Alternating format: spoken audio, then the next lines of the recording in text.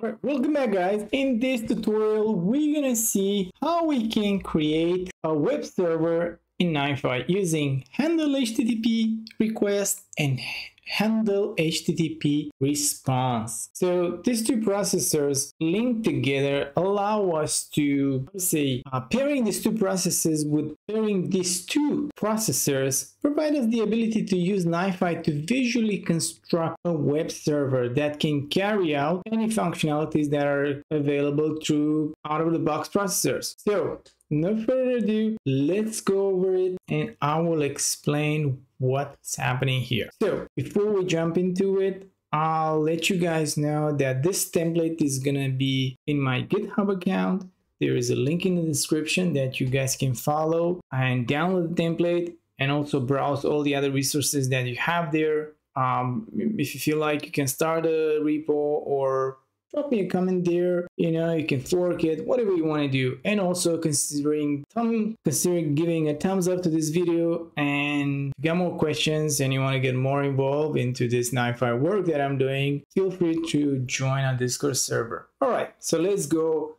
over this. First, we have the handle HTTP request. This particular processor receives a port that you have to set it up, the host name where it's going to be running. We're not going to, for this example, we're not going to use SSL. In our context map, HTTP is going to be this standard HTTP context map. Very important to let you guys know.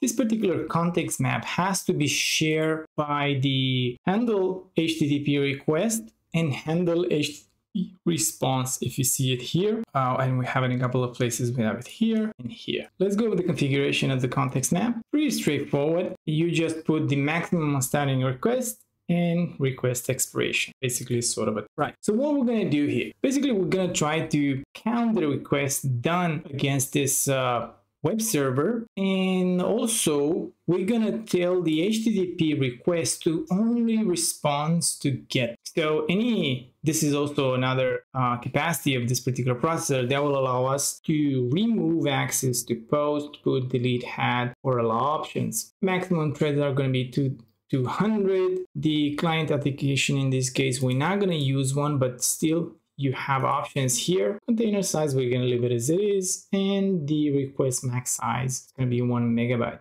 All right, let's go ahead and start this particular flow. So I've started all the particular processors, and now they're waiting for requests. Let's navigate to this page, and you remember we put the HTTP request to respond to port 999. Let's hit this API. All right, so right now what it tells us, the page that is returned, it says, hey, this endpoint does not exist. Here are some valid API endpoints for you to use. So this is not something that he will return to you by default. This is something that I've created. So let me walk you guys through how this happens. So whenever the request comes in, obviously I'm counting the request made. Basically, I'm just getting the state value, calls. This is calls. It's a variable that I've created. A second. If it's not created, it will be instantiated. I'm routing on attribute. Basically, if this the HTTP request URL equals to this address, which we just added, this is going to be routed to an invalid request. You can create a different route strategy based on the incoming attribute. And now this is what I'm using. If in case of an invalid request, we set the,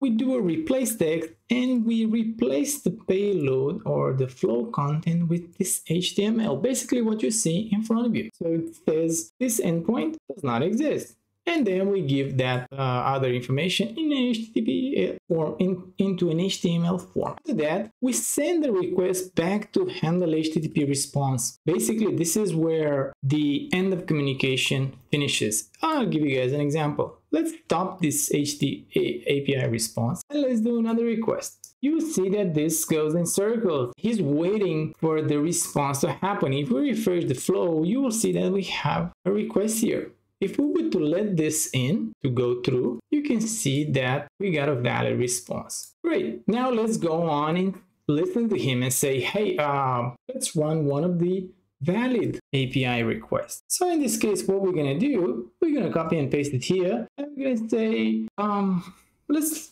leave it as it is right now. Or let's provide it with values. So let's say name Adrian, age 21. That's my actual age, guys. And I'm not going to go for binary. I'm just going to say male because that's what I... Let's enter and voila! You see that for now in the lifetime of this web server, we had 5 requests. If we were to do press another enter, you can see this request number, they incrementally grow. And also the values that we pass here are parsed. And let's say now, fake age, which is not, let's make it a bit fun. It's a male or a female, it's age 41, and his name is Adriana. That's what we return. And we can see that's incremented. How does this happen? Right, so let's go ahead and stop this float here and do another request so we can see that this particular thing is gonna go in circles and gonna wait for the HTTP response to get instantiated. If we do refresh, we can see that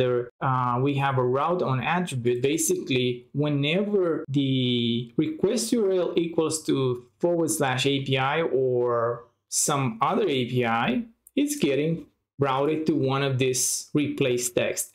And each of these replace text does pretty much what the other replace text does. Sort of, you know, it provides an HTML payload. So this is what we're getting returned. We're returning this particular thing with this particular parameter values and also the calls. If we were to evaluate the API content and we look at the attributes, basically what it gives us a bunch of information. So do not mind that. We have to look at the actual values that we pass as parameters. So you know the equal sign here after the question mark, we get an attribute and its value, and an attribute and its value, and an attribute and its value. So let's go ahead and identify that in the flow. So you can see this here. He transforms this into HTTP query parameters, gender, male and female. So if you go here and look at it, gender, male and female. And the same thing happens for the name and obviously for the age. Now that we waited more than 30 seconds, the API got a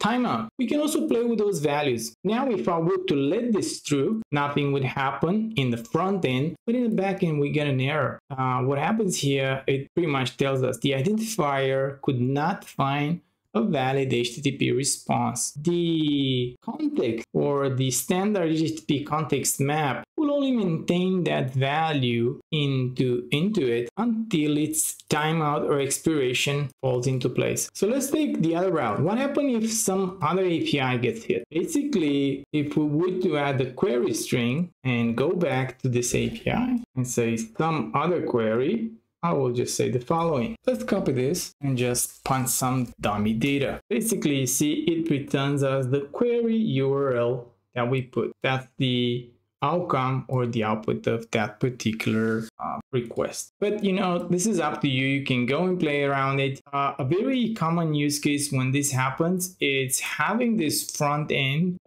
getting access to the back end. In some cases, NiFi is used as a middle layer and will allow you to, let's say, receive HTTP puts and then do some data crunching, integrating with some data stores that you have that can be accessible by NiFi, and then provide you back with a response. All right, I hope you guys enjoyed the tutorial and I'll see you in the next one.